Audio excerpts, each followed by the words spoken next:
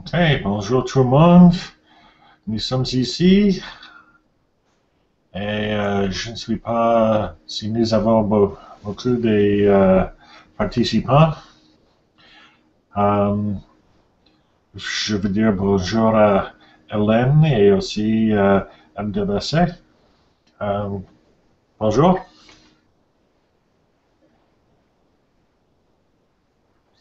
Pouvez-vous parler? Bien, allô, bonjour.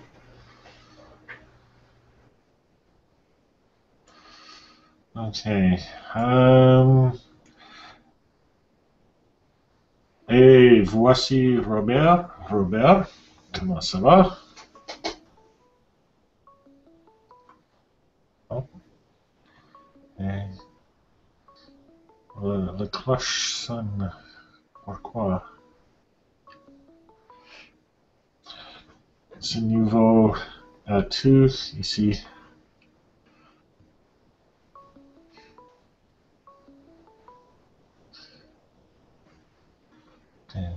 Je pense qu'il a commencé à enregistrer, mais je ne suis pas certain. Oh, I hear you, Stephen, now. Salut Robert. Ah, sa vidéo marche, excellent. Je pense que nous avons des participants en ligne. Il me dit 8 viewers, 9. C'est bon. Je ne sais pas. Alors, et maintenant 10. Le système YouTube doit être commencé. Alors, et 16, 15 maintenant, le nombre monte. Alors, laissons-nous commencer. Robert, veux-tu introduire cette session? Ça va me faire plaisir de dire quelques mots, Stephen. J'espère que nous avons réussi à obtenir la participation de plusieurs personnes. Moi, je voudrais te rappeler, Stephen, qu'on enregistre. Est-ce qu'on va enregistrer? Oui, je pense qu'il enregistre maintenant. Je ne sais pas certain. Alors, pendant que tu vérifies ça, je vais revenir avec les objectifs de la semaine. Nous cherchons surtout aujourd'hui, et d'ailleurs bienvenue à tout le monde dans cette première semaine qui sert surtout à nous familiariser avec la plateforme et comme vous pouvez voir, à vérifier que tous les outils fonctionnent correctement. Bonjour Hélène Fournier du Conseil national de recherche, collègue de Stephen qui vient se joindre à la conférence. Nous attendons encore Abdel Basset Bacherki qui est à Casablanca au Maroc et Chantal Bouchard, ma collègue qui est ici. À nous quatre, nous participerons à la conversation avec Stephen. L'objectif surtout de la présente rencontre aujourd'hui est de démontrer les outils pour aider les participants à enregistrer leur flux RSS, de même qu'à utiliser la plateforme Grasshopper avec la théorie connectiviste et avec toutes les puissances de la plateforme et les médias sociaux pour cette expérience de cours qui est un petit peu différente de ce que les gens sont habitués. Hélène, ton micro est coupé, je crois, si tu veux participer, et Abdel aussi.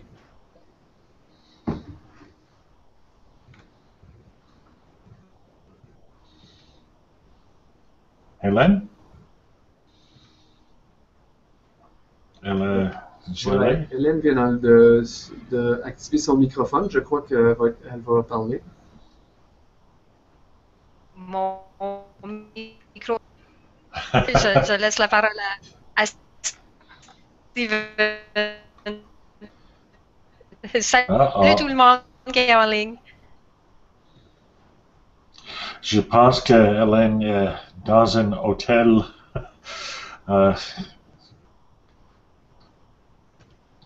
Ce n'est pas bon. Ok, bon, Hélène n'a pas assez bandwidth pour maintenant. Elle travaille dans un hôtel, je pense. Veux-tu essayer encore, Ellen? Vous m'entendez pas, c'est ça? Ouais, je crois que là, c'est mieux, Hélène. Oui. Je crois que ta connexion est juste mauvaise à cause de l'hôtel. OK. Désolé. C'est bon maintenant.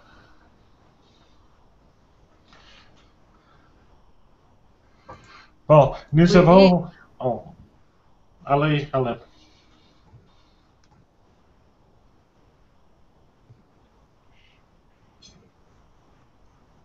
Non? OK.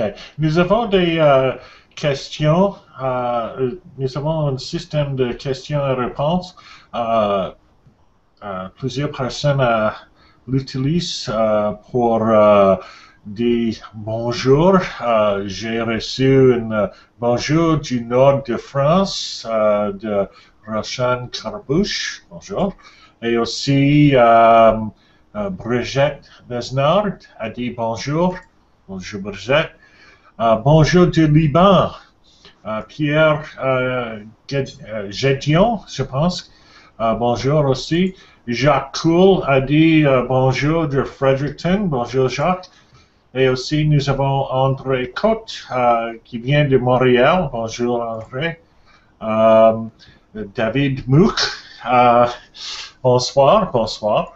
Et aussi bonjour à tous d'Anjou en France. C'était Jean-Michel Robineau. Bonjour.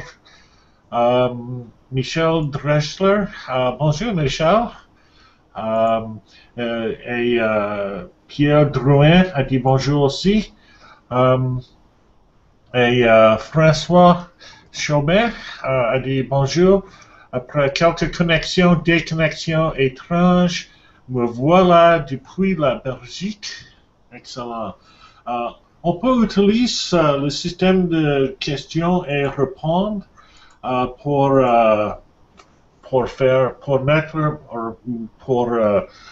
donner à nous des questions. Et si vous avez une question pendant le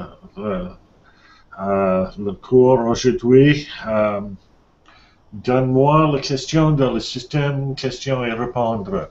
Nous avons un autre, celui des gens, Jules Randolph Danger, je ne sais pas exactement comment le prononcer. Robert, comment?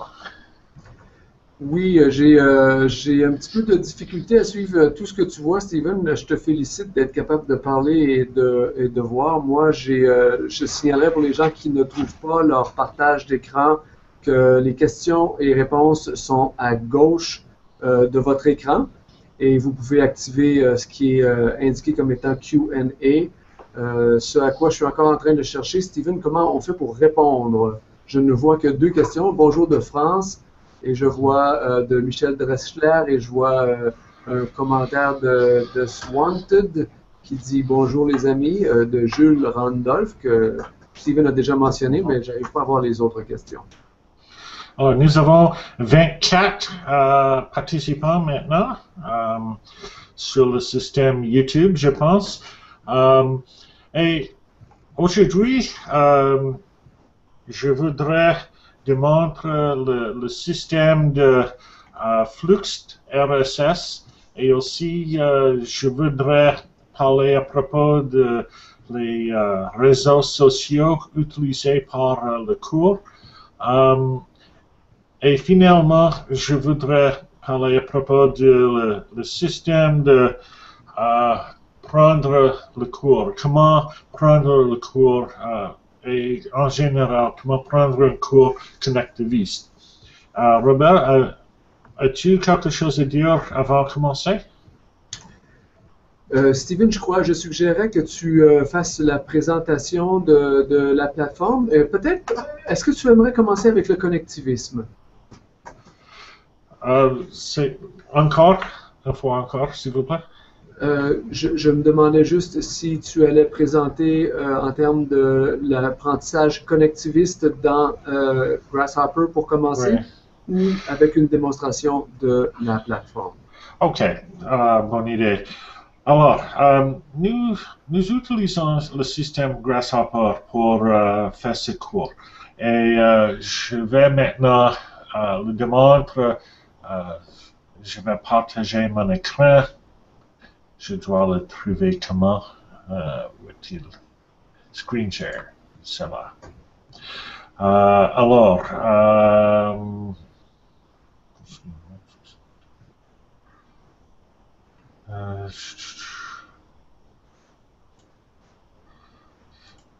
OK. Ça, c'est mon écran avec beaucoup de photos. Alors, ici, c'est le système Grasshopper. Dans un moment ici. Voici nos cours. Probablement, vous pouvez le voir. C'est vrai, Robert? Oui, on voit bien, Steven, merci. Excellent. Alors, voici notre cours en ligne. Ça, c'est comme un cours traditionnel avec des semaines, avec des topics, mais c'est un peu différent parce que c'est un cours connectiviste. Dans un cours connectiviste, nous n'avons pas seulement les contenus dans le site web. Nous avons aussi les contenus créés par beaucoup de participants et distribués autour de l'Internet. Nous avons un système pour les réutiliser. Le microphone est ouvert. Pouvez-vous le fermer? Il y a beaucoup de bruit. OK, bon. Excellent. Alors, laisse-moi te montrer le système de Grasshopper administratif.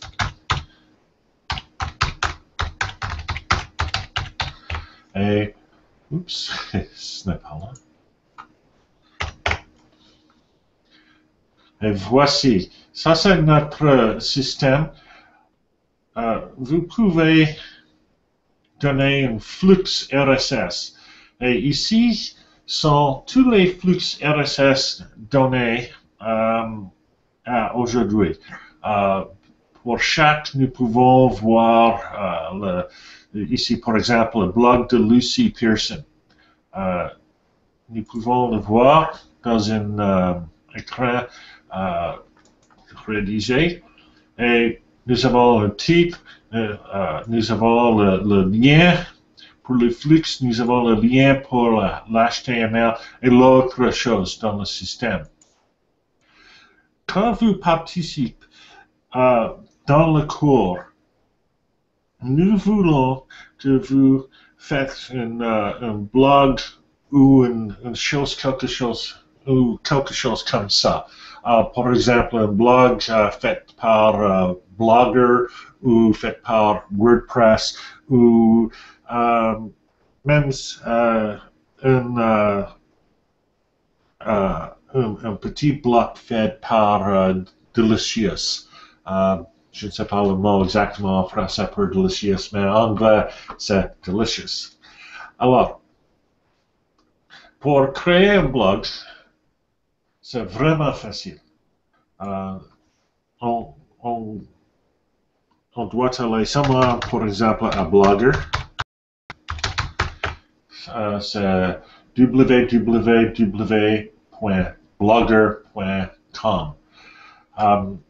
Ce sont mes blogs sur Blogger. Pour créer un nouveau blog, parce que moi, c'est avec Internet Explorer. Je pense que... OK.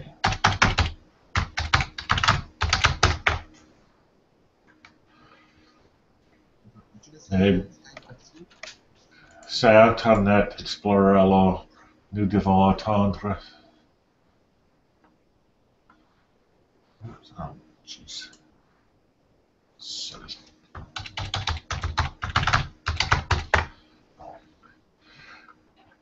Alors,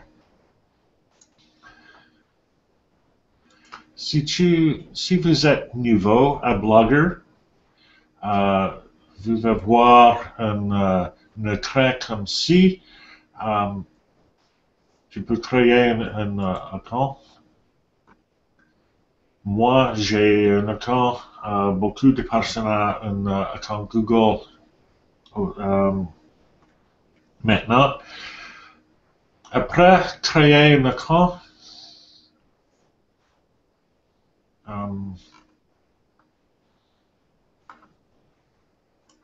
on peut créer un nouveau blog par mettre le titre REL Gmail 14 et je vais le mettre. Est-ce que l'adresse libre? Non, ce n'est pas disponible. Alors, c'est disponible. Alors, je vais le créer et j'attends. Alors, il a commencé. Après créer le blog, on peut mettre un nouveau post. Seulement cliquer sur le petit crayon là et commencer à taper un titre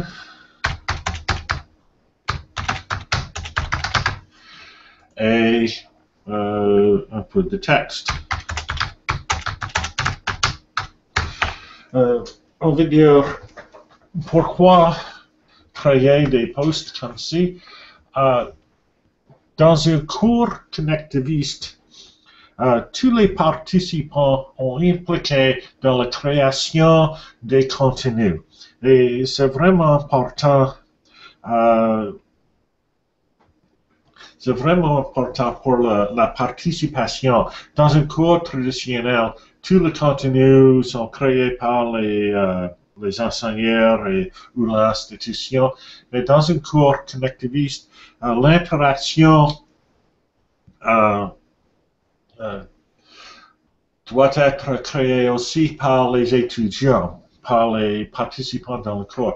C'est parce que le moyen d'apprentissage dans un cours connectiviste est un moyen où on utilise beaucoup de conversations, beaucoup d'interactions.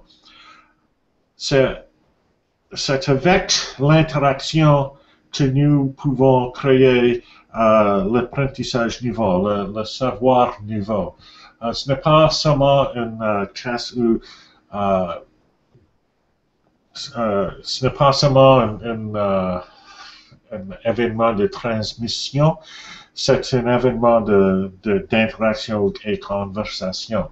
Alors, si nous parlons à propos de quelque chose, si nous parlons à propos des REL, par exemple, peut-être le moyen d'utiliser les REL, nous voulons voir des posts créés par tous les participants à propos de comment utiliser les REL. Et le système que nous utilisons, le système Grasshopper, va les agréger et les représenter dans le quotidien. Alors, ici, nous avons le nouveau blog avec un peu de texte. Et pour indiquer que ce post est pour le cours maintenant, c'est nécessaire à inclure le hashtag pour le cours. Le hashtag pour le cours, c'est quoi, Robert? Je pense que c'est clone REL, oui? Oui, Steven, excuse, mon micro était coupé. C'est effectivement en lettres majuscules, CLOM Et c'est barre soulignée REL. Comme ça, oui. Comme ça. OK. Et je vais le mettre plus grand. Alors, tout le monde peut le voir. Est-ce que c'est plus clair? Si vous l'utilisez, notre système pour le reconnaître et va inclure vos posts dans notre quotidien. Alors, je vais le mettre dans... Je vais le poster, je vais le publier. Alors, ce n'est pas un grand post, mais ça va pour maintenant. Alors, bon, share. Peut-être pas. Oups. OK, je vais le voir. Voici mon nouveau post avec colonne réel et un peu de texte. Ça, c'est mon post. Alors, le deuxième étage est de soumettre ton flux RSS dans notre système. Où est-ce que on peut le faire? Trouvez dans le cours REL, trouvez le droit syndication RSS. Et cliquez là, ajouter un flux RSS. Cliquez là. Et nous avons une page ici, ajouter un nouveau flux RSS à Grasshopper. Ici, on peut remplir le formulaire avec l'information à propos de votre nouveau blog. Alors, oups, alors, le titre, REL 2014, nous mettons le titre ici, l'auteur c'est moi, et aussi l'adresse URL de flux RSS. C'est un peu difficile parce que ce n'est pas clair exactement où on peut le trouver. Pour le flux de blogueurs, on peut ajouter seulement FEED après l'URL. J'ai juste le pointer. Laisse-moi le mettre plus grand. Oh, it's not correct. So, mettre FEED après l'URL et... Oups, ce n'est pas là. Après, si ça ne va pas... Où est-il? Nous pouvons voir la source de cette page. Alors, voici la source. Trouvez quelque chose comme link, rel, alternate, application, atom plus XML. Et nous pouvons le URL ici.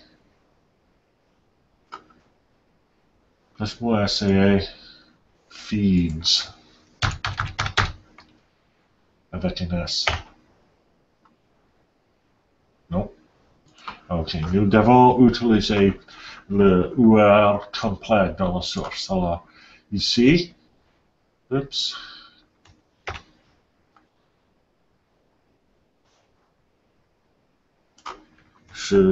Je le copie avec CTRL-C et je vais le paster, mettre, je ne sais pas le mot.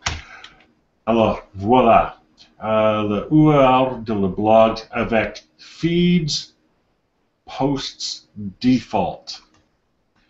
Et cliquez, et voilà le flux RSS pour mon blog. En général, si on voit dans la source, on peut voir le flux, le URL pour le flux RSS. Notre système peut le trouver soi-même aussi. Alors, nous pouvons mettre notre URL dans le formulaire ici et aussi ici. Une petite description, le flux de signaux soumettre. Et voilà.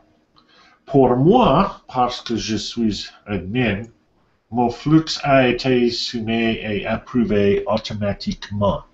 Mais pour vous, nous devons faire certain que votre flux est correct. Nous allons vérifier, par exemple, le URL pour le flux pour le RSS et nous allons vérifier que l'agrégation va correctement.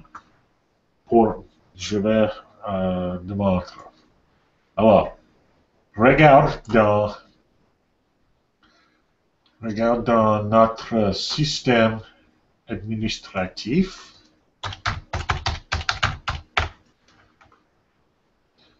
Ici sont les flux soumis et je pense que je vais voir le flux que j'ai juste fini de soumettre.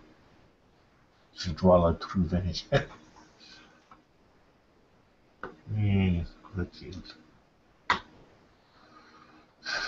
Je l'ai oublié. Je ne peux pas le trouver. Alors, laisse-moi voir un autre peut-être. Il doit être ici.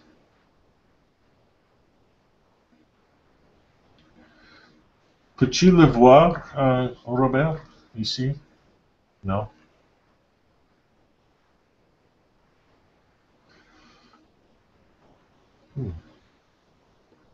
Bon. Laissons-nous utiliser notre le blog de Rachel Carboche, par exemple. Alors, pour vérifier ce blog, les administrateurs essayaient à employer la commande harvest feed. Je vais le cliquer ici. Et harvest failed for some reason. Alors, c'est un bon exemple. L'agrégation ne marche pas. Et maintenant, comme administrateur, je veux savoir pourquoi. Alors, je vois que le lien et l'HTML c'est le même. Alors, je vais voir le blog. Veux-tu parler? Oui, Steven, excuse-moi, j'ai manqué les 3 dernières minutes de ta présentation parce que j'ai complètement perdu le contrôle de mon écran. Je ne pouvais plus entendre, je ne pouvais plus obtenir le contrôle du micro, ni du clavardage, ni rien. Est-ce que vous m'entendez? Oui, Robert. Oui. On t'entend, Robert. Très bien, merci. Alors, je m'excuse, Steven, j'ai manqué la dernière partie. J'aimerais peut-être suggérer aussi, parce que tu as bien démontré comment on pouvait abonner son blog au cours. Maintenant, je crois que si les participants vont dans leur profil, ils vont pouvoir aussi ajouter un feed Twitter.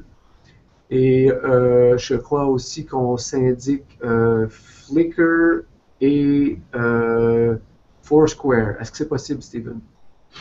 Oui, Foursquare, je ne suis pas certain, mais probablement Flickr, absolument. Twitter. Pour participer avec Twitter, utilise ton propre compte dans Twitter et utilise le hashtag CLOMREL. Et maintenant, nous ne l'utilisons pas, mais la prochaine semaine, nous allons commencer à utiliser les Flickr dans le quotidien. Oui, dans le bulletin quotidien, on n'a pas ajouté les gazouillis de Twitter.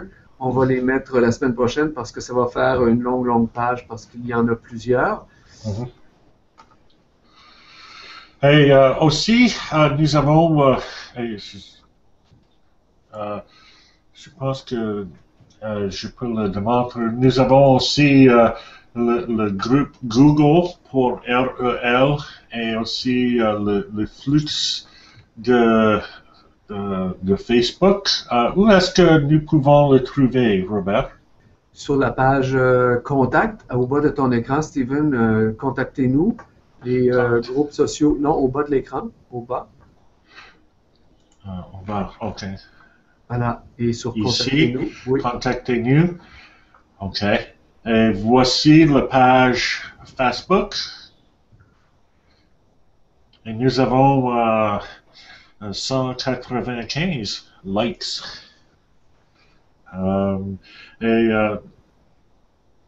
Si vous mettez un comment ici, après un peu de temps, nous allons les agréger aussi pour le quotidien.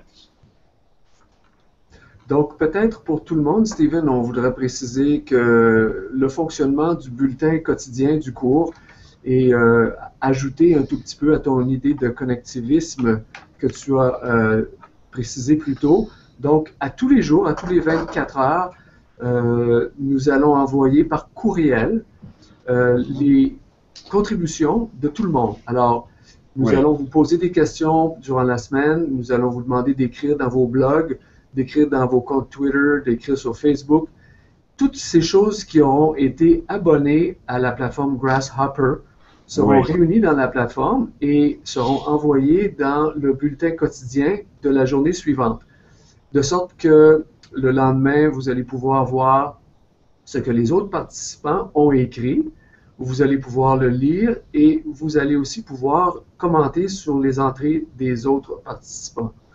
C'est un système qui nous permet de créer une conversation tout en vous permettant de garder dans vos propres médias les travaux que vous faites pour le cours. Donc, moi, sur mon blog personnel, je réponds aux questions du cours avec le mot dièse et ça permet à tout le monde de lire cela dans la plateforme Grasshopper et surtout, non de le lire, mais de commenter dans Grasshopper et d'engager la conversation, alors que mes travaux demeurent dans mon portfolio, mon blog. Oui, nous avons une question. C'est quoi WordPress? Je pense qu'il voudrait savoir comment trouver le flux RSS dans WordPress. Et pour WordPress, on doit seulement mettre RSS après l'URL. J'essaierai de le trouver maintenant. Voilà. J'ai un flux de WordPress ici. C'est le flux freshly pressed. C'est niveau à moi. Mais on peut voir ça wordpress.com fresh.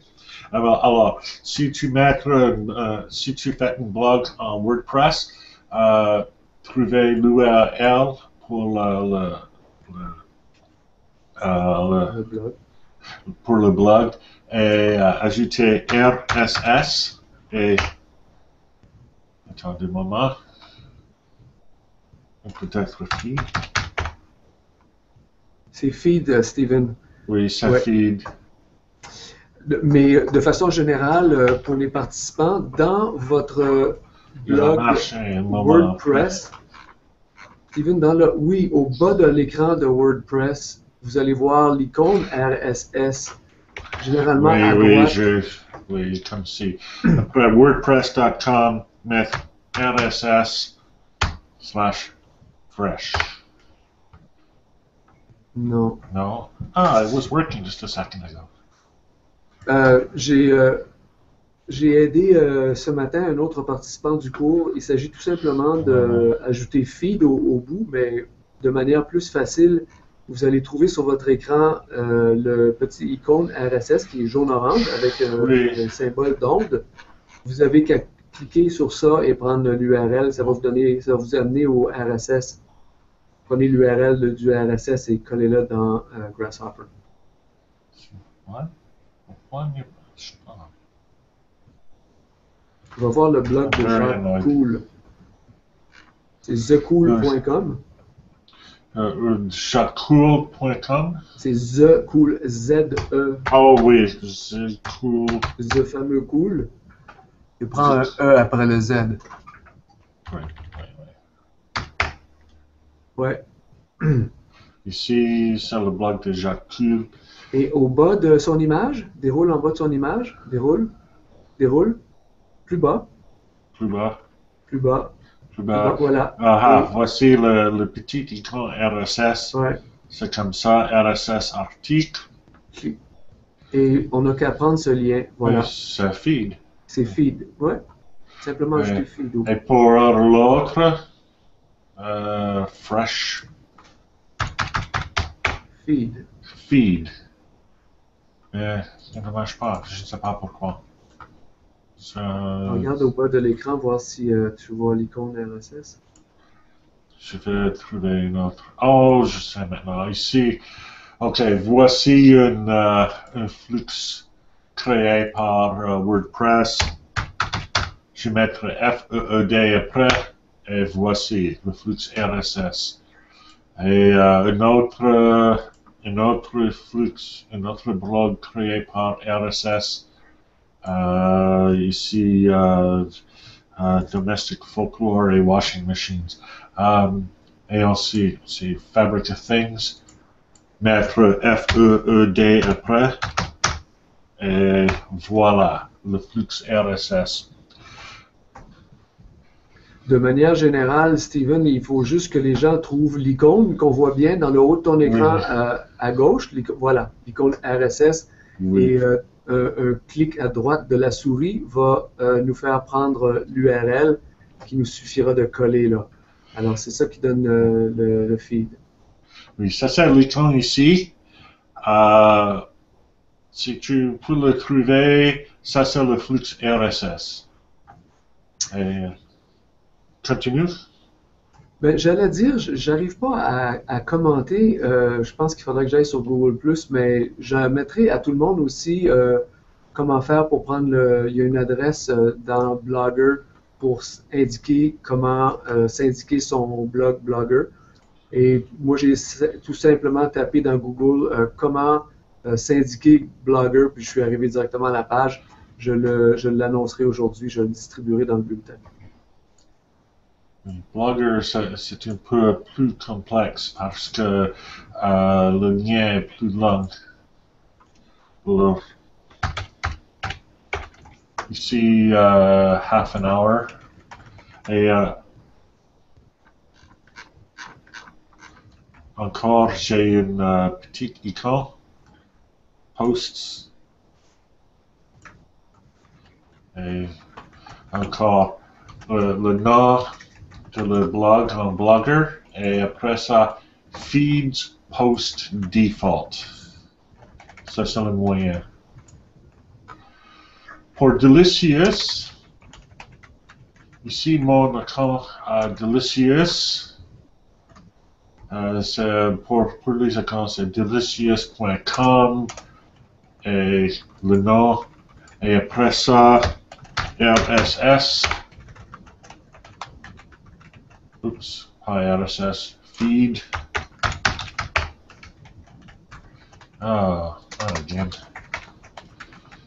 Je l'ai oublié une fois encore. Ça, c'est là. mettre RSS avant le nom de le flux delicieux. C'est un peu difficile. Si vous ne pouvez pas le trouver, écrivez-nous et nous allons vous assister à trouver votre flux RSS. C'est vrai, Robert? Oui, nous allons nous faire un plaisir de vous assister et d'ailleurs la communauté aussi peut vous assister en cas de difficulté. Posez la question sur Facebook ou sur Google+. Il y aura certainement quelqu'un pour vous répondre si ce n'est pas nous. Alors, peut-être, Steven, j'aimerais peut-être enchaîner sur la manière dont nous allons poursuivre dans les prochaines semaines. Je vais suggérer qu'aujourd'hui, dans le bulletin quotidien, je vous enverrai l'activité numéro 1 de la semaine numéro 1, dans laquelle on retrouve une liste de questions. En fait, plutôt une liste d'activités exploratoires. Nous vous invitons à visiter les activités, choisir celle de votre choix et d'y répondre dans votre blog en utilisant le mot dièse du blog qui est clom-rel, ou qui est plutôt, oui c'est ça, clom-rel. Clom-rel, oui. Oui, et ensuite de ça, vous n'avez qu'à poster. Et ce qui devrait se passer, si tout va bien, c'est qu'on pourra lire votre compte-rendu. Si vous utilisez le mot dièse qui est suggéré dans l'activité 1, qui est un tout petit peu différent. Alors, ça utilise le préfixe clom-rel, mais on ajoute encore au bout le mot objectif. Et la question, une des questions qu'on vous invite à répondre, c'est pour vous, dans un cours en ligne ouvert et massif portant sur les ressources éducatives libres, quelle serait une réalisation importante, une retombée que vous aimeriez voir de ce cours? Nous avons une liste d'objectifs et moi, personnellement, j'ai mon idée à laquelle je répondrai aujourd'hui et nous vous invitons à faire part de vos idées. D'ailleurs, je dirais que nous avons déjà reçu plusieurs soumissions à cette question et tout cela, vous pourrez le lire dans le bulletin quotidien, non pas de ce soir, mais peut-être demain.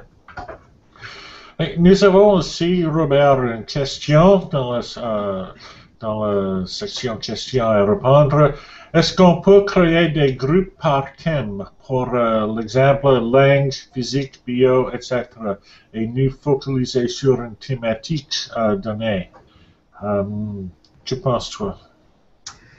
Je sais que par le passé, avec de tels types de cours, les gens qui sont intéressés par une thématique se réunissaient dans Facebook et discutaient de cette thématique. Donc, peut-être simplement créer un sous-groupe. Et là, je ne suis pas exactement sûr comment faire. Alors, on pourrait poser la question de manière ouverte, mais je crois que de façon générale, les gens qui sont intéressés, disons, à votre thématique particulière, sont ceux qui vous répondront dans les médias sociaux et la communauté se créera spontanément autour de ceux-là.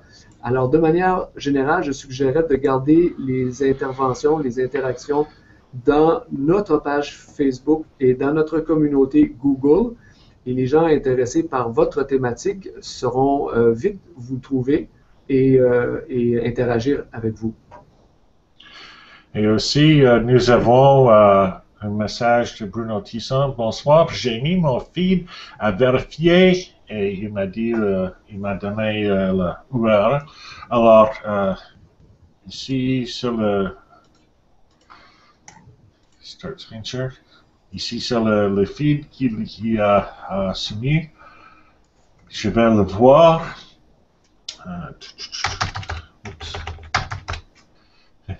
Je dois taper rapidement, mais pas trop forte. OK. Liste les feeds. Et REL, je ne sais pas exactement quoi. Ici. Nous pouvons un petit bouton orange ici. Alors, nous pouvons le voir. Oh, ça c'est mon nouveau flux. Il est arrivé finalement. Il est arrivé finalement. Alors, je vais le agréger. Il ne va pas. Je ne sais pas pourquoi. Et l'autre, il était là. REL, modifié. Bon. Harvest feed. Voilà. Il va. Ça, c'est l'agrégation de vos contenus. Et après ça, pour chaque post créé par vous, vient d'être un lien dans le système. Alors, par exemple, un post ici, réutiliser, retravailler, etc. Nous pouvons le voir. Voici un post. Chaque jour, nous allons avoir beaucoup de posts comme ci. Et nous, dans le quotidien, nous agrégons tous les posts et l'envoyer. Alors, voilà. Voici le quotidien dans le système administratif.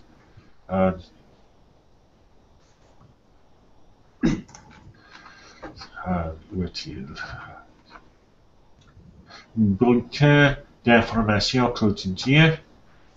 Ici, le train rédigé, voilà.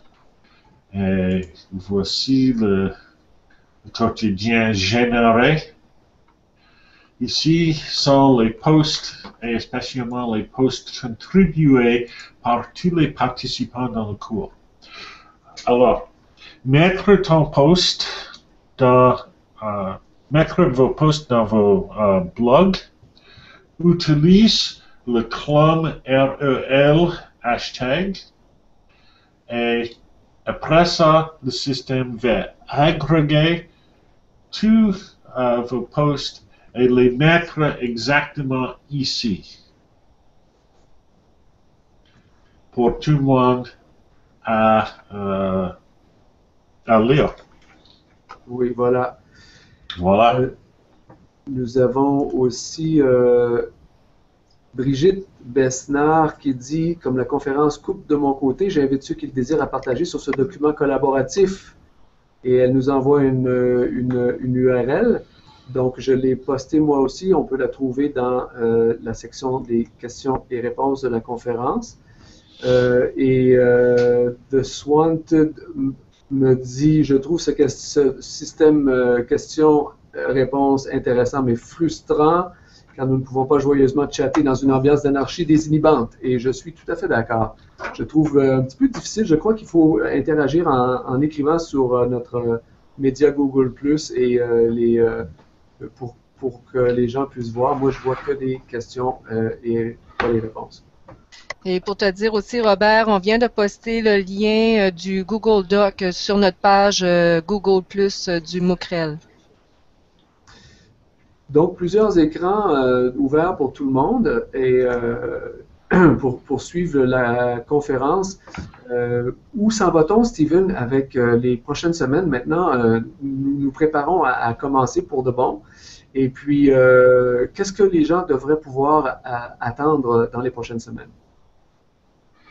Dans la prochaine semaine, nous allons avoir une autre session synchrone avec, je ne sais pas exactement qui était, Robert? La semaine prochaine, nous avons comme invité Gilbert Paquette. Ah oui. Qui est de la Télé-Université des Universités du Québec. C'est l'université virtuelle. Et Gilbert a une très, très longue expérience avec ce que nous nommons ici les ressources éducatives libres. Du temps où Gilbert a commencé, et d'ailleurs Steven faisait partie de l'initiative EduSource au Canada en 2001-2002. Oui. Nous appelions ça des objets d'apprentissage. Plus tard appelés au Québec des ressources éducatives, des ressources d'enseignement et d'apprentissage, les REA. Maintenant, on est devenu des REL. Il s'agit toujours de la même chose. Alors, nous allons tracer un portrait la semaine prochaine historique de l'évolution des objets d'apprentissage de cette époque, de ses débuts 2001 jusqu'à maintenant, et voir un tout petit peu où nous en sommes rendus aujourd'hui avec les enjeux, et surtout examiner qu'est-ce qu'est l'architecture en ligne d'un système de ressources éducatives libres. Alors, nous bâtissons des répertoires, nous créons des vocabulaires contrôlés et des descriptions de ressources pour que les gens puissent les rechercher, les retrouver. Alors, toute cette problématique maintenant a l'air, parce que vous savez, en 2001, l'Internet n'était pas nécessairement n'était pas passé au Web 2.0. Les gens ne pouvaient pas autant interagir, les outils sociaux étaient différents.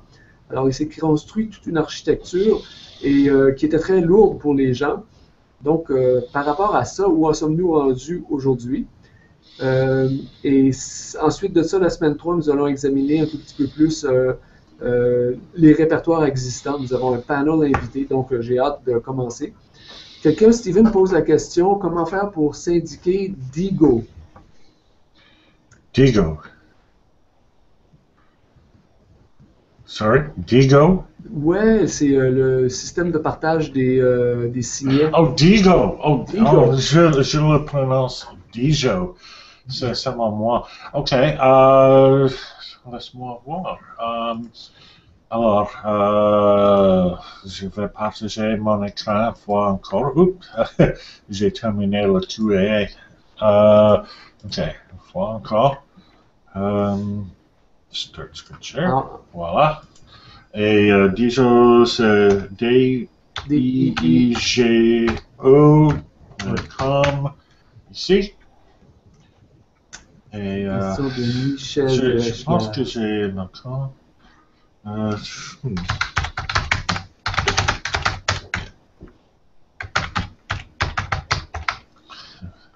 Excuse mon cloud.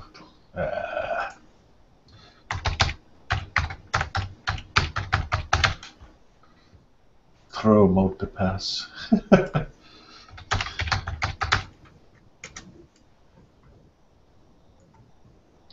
Voilà. Finalement. OK.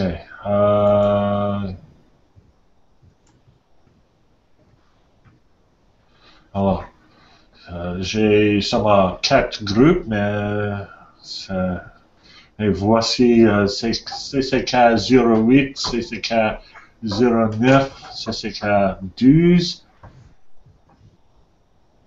Alors, ici, c'est le groupe CCK 12. Et pour trouver le flux RSS, voici le flux RSS. Et nous pouvons créer aussi un autre groupe, Digo, je sais pas, pour REL 2014. Laisse-moi trouver, laisse-moi chercher pour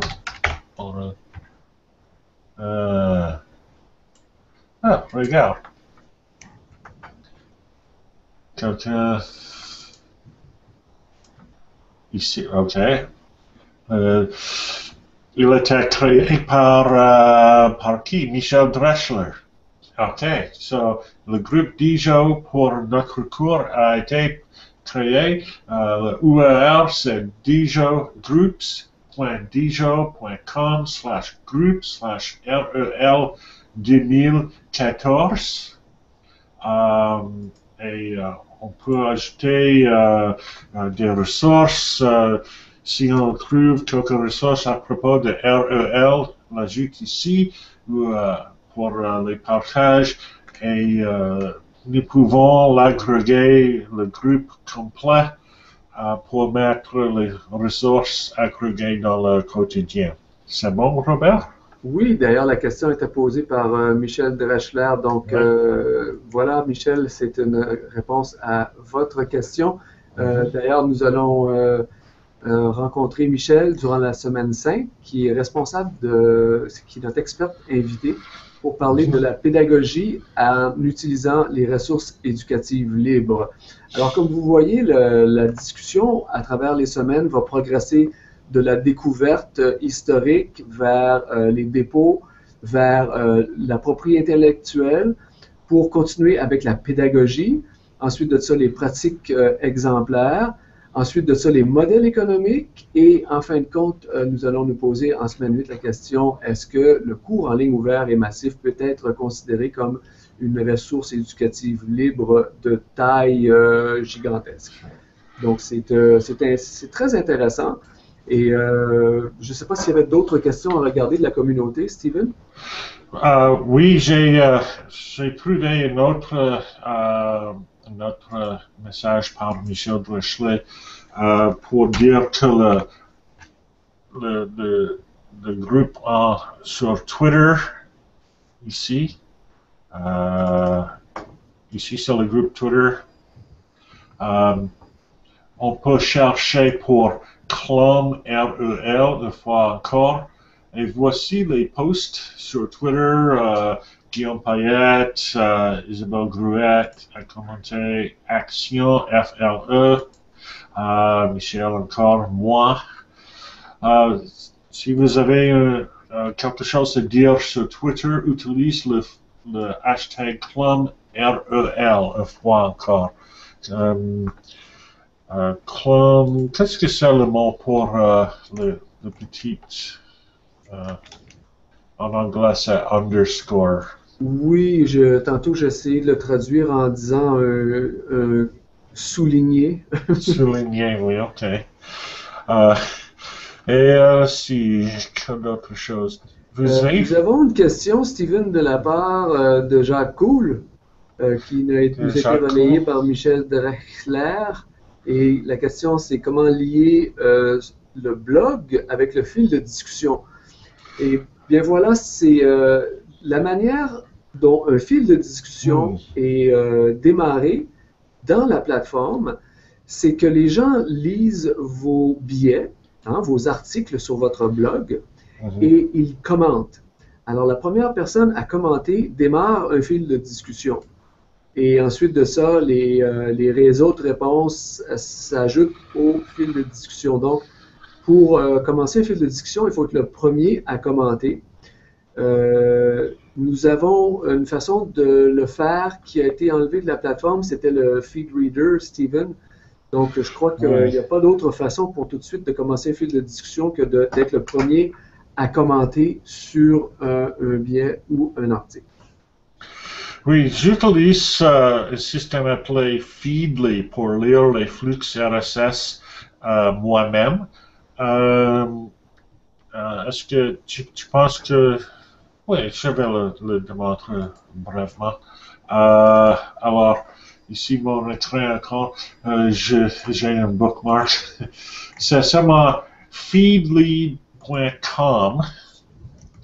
Et ici, ce sont mes flux RSS à la gauche ici. Et j'ai beaucoup de flux. C'est le meilleur moyen de recherche quelques sujets. Par exemple, moi, je suis chercheur pour l'apprentissage en ligne. Je lis beaucoup des édu-blogueurs, des écrivains à propos d'éducation. Je ne sais pas exactement comment, Don Tapscott, Edutopia, EduWonk, Harold Jerky, etc., Julie Salmon. Chaque nom là est un flux RSS. Voici un post créé aujourd'hui, 18 heures après, par Julie Salmon, le MOOC Mantra Y, etc.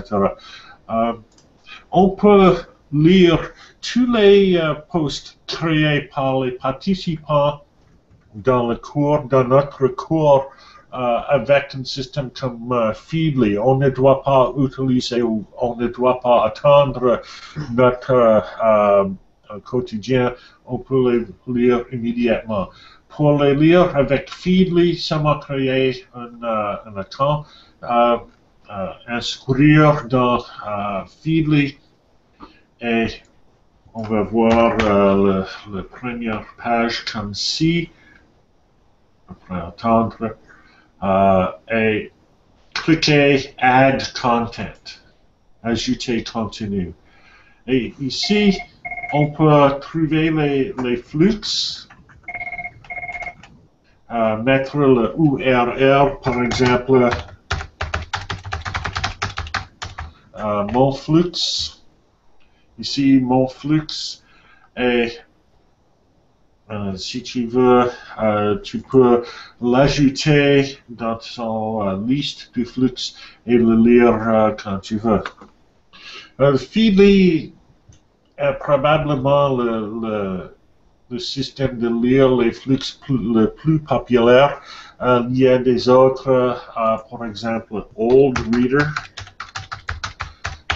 OLDREADER.com, je pense.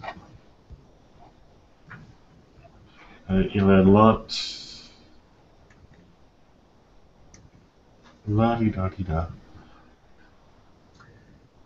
Alors, et des autres recherches pour RSS readers ou lecteurs de RSS pour trouver des autres. Je ne sais pas, ils ne répondent pas maintenant. Steven, nous avons d'autres commentaires intéressants. Isabelle Ramad, experte sur les licences Creative Commons, la propriété intellectuelle, la manière de dégager sa propriété intellectuelle et d'afficher une licence pour favoriser, permettre les ressources éducatives libres, qui est notre experte pour la semaine 4. Elle nous écrit bonjour à tous, je suis arrivé il y a un moment de France. Je suis enthousiasmé par ce MOOC réel portant sur une problématique majeure pour le progrès humain. Merci à Isabelle. Et aussi, nous avions un commentaire intéressant de la part de, et là je crois que je l'ai perdu, c'était quelqu'un qui nous disait d'aller voir, je l'ai perdu, Steven, je te passe la parole. C'était une façon de trouver le RSS simplement en saisissant l'URL. C'est un service pour nous donner le RSS. Un petit peu, ah oui, c'est le blog qui est inscrit, Vive les MOOC. Voyons, ça n'arrête pas de bouger cette affaire-là, je l'ai perdu. Ah voilà. Pour trouver vos flux, dit-il, vous pouvez utiliser quelque chose qui s'appelle Old Reader. Old Reader, oui. Il s'agit tout simplement de mettre l'adresse URL de son blog et le flux RSS sera retourné. Ici, c'est là, The Old Reader. Ça, c'est là. Et voici The Old Reader. Puis on peut trouver un flux RSS là aussi. Moi, je l'ai utilisé depuis 2 mois, 3 mois, je pense. C'est gratuit pour 100 flux, mais après 100 flux, on doit payer. Mais ça m'a $3 chaque mois. Ce n'est pas trop cher. Mais pour un service gratuit, bon. L'autre chose que j'aimerais refaire remarquer, on se pose la question parce que une des choses importantes avec cette initiative de cours en ligne ouvert et massif qui porte sur les ressources éducatives libres, il faut le mentionner, c'est une initiative de l'Organisation internationale de la francophonie dont l'objectif principal vise à augmenter la capacité en matière de ressources éducatives libres dans la francophonie, bon, pour servir les objectifs humanitaires et de l'OIF et de l'UNESCO. Nous aborderons cette question dans la prochaine semaine. Maintenant, quand on parle francophonie, nous sommes situés dans la francophonie canadienne, qui est une partie de cela. Nous avons, je crois, beaucoup de participants également de la France. Oui. Et j'ai vu beaucoup d'inscriptions en provenance de l'Afrique francophone, l'Afrique du Nord. Et j'observe dans les noms que peut-être qu'on manque beaucoup de ces gens-là.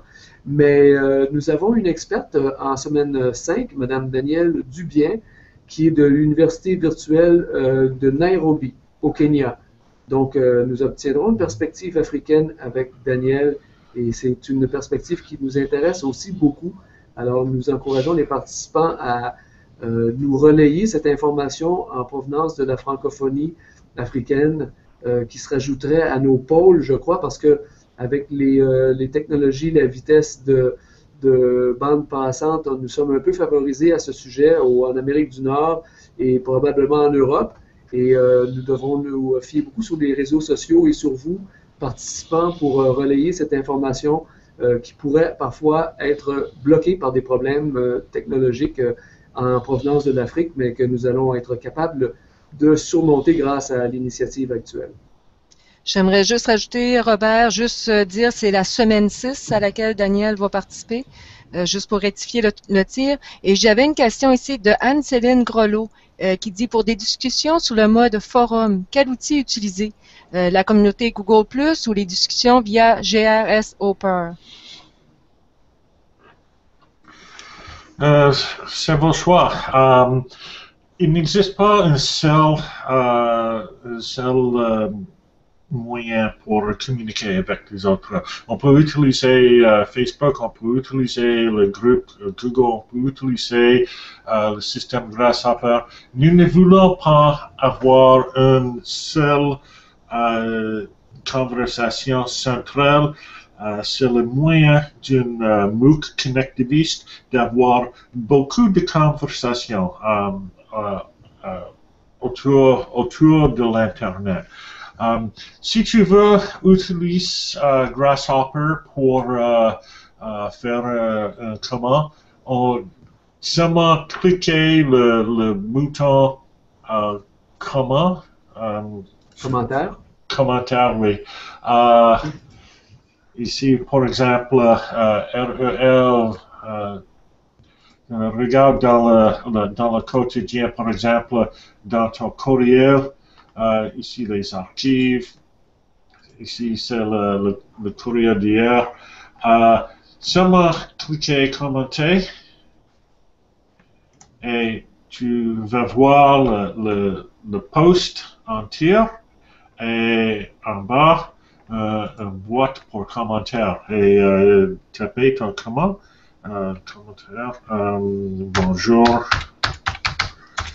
Si je vais dire seulement bonjour et soumettre comme ci et c'est tout. Alors après faire un commentaire, tout le monde peut le voir. Où est-il? Ici, les discussions. Alors, cliquez participer, discussion. Et voici un écran avec toutes les discussions. Vous pouvez voir les titres de posts avec des commentaires et le numéro de commentaires. Oui, le nombre de commentaires. Le nombre de commentaires. Et voici le post et le commentaire. Et tu peux ajouter un autre. Ça, c'est un moyen d'avoir une conversation. Oui. Ce n'est pas le seul moyen. Utilise Facebook, utilise Google Groups. C'est ton choix. Oui, c'était une question de Anne-Céline Grelot qui se posait la question avons-nous un forum? Et c'est un petit peu ça qu'on utilise comme forum, ce système au départ d'un article de quelqu'un, que les gens affichent des commentaires et la discussion s'engage directement sur le sujet de l'article. Donc, c'est un peu le forum. Et les experts pourront, de la même manière, créer un nouveau fil de discussion en posant une question que nous afficherons comme un article. Ce sera finalement un article très, très court, mais qui invitera les gens à commenter et à formuler des discussions. Ça partira un nouveau fil de discussion. L'équivalent, en fin de compte, d'un forum, Stephen. Hey. Je n'ai pas compris la question, mais je voudrais dire que nous pouvons ajouter beaucoup plus moyens à commenter et à faire des discussions. Par exemple, des autres choses, je ne sais pas exactement. Ben, Facebook. Ah, Steven, nous n'avons pas encore syndiqué Facebook, mais ce que tu dis, Steven, c'est que tu te portes volontaire pour syndiquer les médias sociaux que les gens nous suggéreront. Alors, si vous utilisez une plateforme différente d'un blog, disons par exemple un outil de portfolio, et que vous aimeriez syndiquer votre outil de portfolio dans la plateforme Grasshopper, il suffira simplement de nous écrire à notre adresse de soutien que nous avons indiquée sur la page Contactez-nous et nous essaierons de syndiquer, de créer un canal de syndication pour votre outil de prédilection. Donc, si vous utilisez un portfolio, envoyez-le à Steven avec notre adresse courriel et nous essaierons de créer un canal de syndication pour ce nouvel outil. En ce moment, Steven, la liste des choses des outils que Grasshopper est capable de syndiquer, il y a tous les blogs, il y a Twitter naturellement. Oui, tous les blogs, Twitter, Facebook, Flickr, Posterous n'existe pas maintenant, mais Tumblr, presque toutes les choses parce que, presque, si je ne peux pas trouver un flux RSS, j'utiliserai ifttt.com pour créer un flux RSS. Alors, je peux agréger presque toutes les choses. Je ne sais pas que je ne peux pas agréger. Donne-moi le système, envoie-moi le système, je vais créer un moyen de l'agréger. Ce n'est pas nécessairement simple, mais ce n'est pas nécessairement facile, mais je pense que c'est presque dans tous les cas possible, je pense. Alors, le défi est lancé. Plusieurs défis sont lancés. Le dernier défi de Steven, c'est envoyer-lui quelque chose à syndiquer et il le fera. Je crois, Steven, que nous allons conclure. Ça fait maintenant 1 heure que nous sommes en conversation. Est-ce que tu voulais ajouter quelque chose? Je ne sais pas.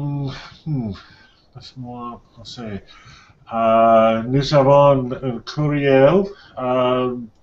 Et vous pouvez nous écrire avec l'adresse soutien rel2014.mooc.ca et vous pouvez trouver l'adresse courriel sur le site web.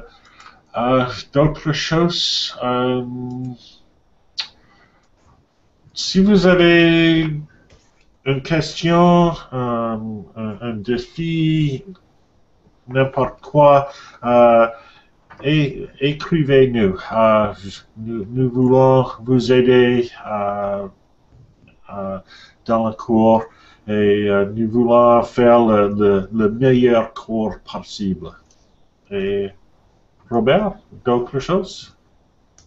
Simplement que c'est un beau défi, une très très belle aventure. Nous sommes très heureux d'accueillir nos bénéficiaires ou nos, si on veut, commanditaires qui sont l'Organisation internationale de la francophonie et l'UNESCO qui nous appuient dans cette démarche. Et c'est une belle aventure qui commence. Moi, je vais formuler le vœu tout simplement que nous soyons en mesure de créer suffisamment de matériel éducatif libre dans cette plateforme libre pour que ça demeure un point d'ancrage principal pour la francophonie intéressée à la question des ressources éducatives libres. Michel Dressler a demandé si on peut insérer un lien dans le commentaire. Je pense que oui, mais je ne sais pas. Je n'ai pas. Laisse-moi essayer. Mais on peut coller le lien, Stephen, comme d'habitude, mais pour ce qui est de l'encoder en HTML, c'est différent un peu. OK.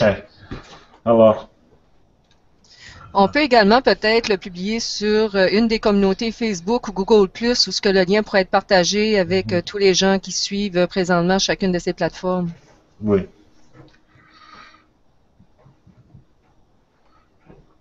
Bon, je pense que je suis fini. Oui, je suis fini. Oui. Et moi aussi, j'ai fini. Steven, je te remercie beaucoup. Merci à tout le monde d'avoir été là. Nous espérons que l'enregistrement de la conférence a fonctionné. Oui. Si c'est le cas, vous retrouverez l'enregistrement en ligne. Sinon, un message d'erreur. Merci à toi, Steven. Au revoir tout le monde. Au revoir tout le monde. Merci, au revoir.